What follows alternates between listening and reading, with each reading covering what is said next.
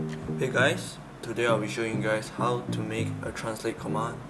First off, we're going to use this npm package called translate Google. Okay, let's get started. Okay, so just come to any one of these files and create a file named translate.js.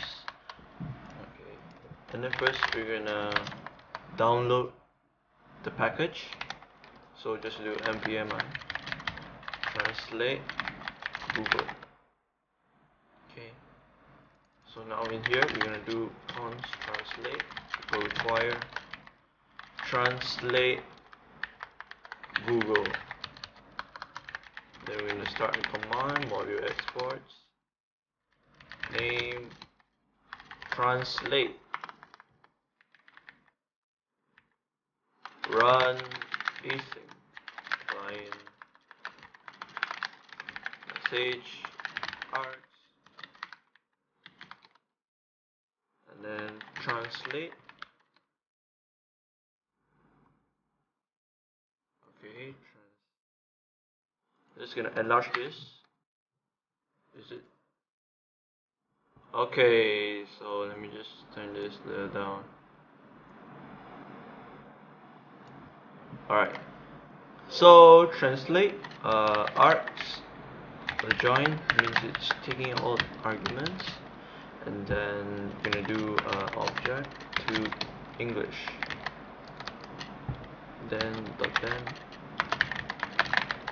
rest, and then can do message channel.send rest, and okay, then we'll catch the error. The message.channel.send an error has occurred, and then console.error,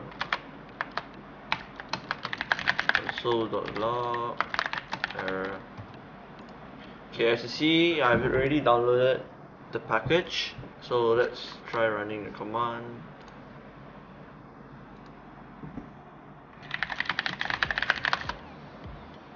Okay, so save the file. Don't forget to save the file. Run node dot.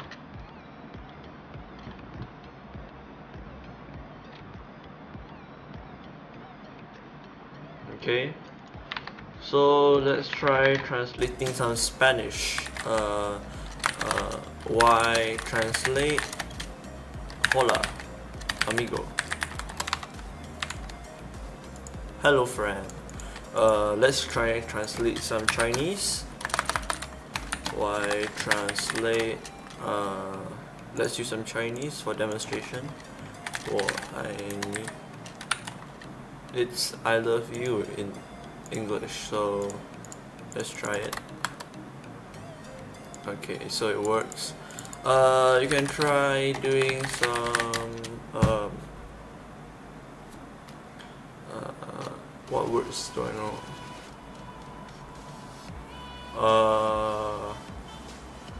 Nasi.